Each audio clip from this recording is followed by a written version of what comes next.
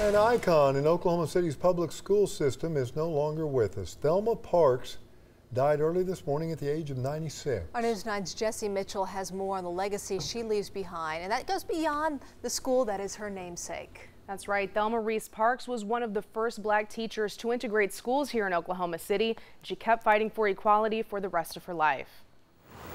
I know you have suffered with me, but I'm free at last.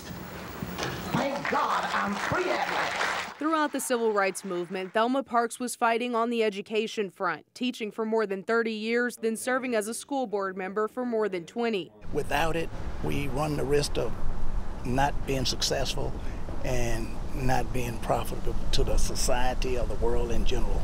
And she understood that at an early age. NAACP President Garland Pruitt says Parks continued that cause through into old age, even getting involved in the Pathway to Greatness talks by attending board meetings last year. Still supporting, encouraging, and pumping up and juicing up and gearing up folks to try to make a difference. Parks's family tells me her battle ended after a brief illness. Her namesake elementary school, which broke ground in 1995, survived consolidation and is now a testament to a spirit that lives on. She was feisty and engaged really until the end. I mean, just a few months ago, she was calling me with suggestions about education in Oklahoma City. Mayor David Holt tells us he had Parks' support and she had his ear. He wants to ensure leaders like her are not forgotten. Every time we lose one, we want to make sure that we as a city really mourn that loss. She was an icon. In addition to being an icon, she was an activist. She understood a long time ago that teaching and education was a thing that we all need.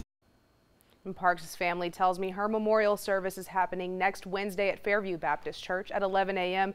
All are welcome to pay their respects. Jesse Mitchell, Oklahoma's own News 9.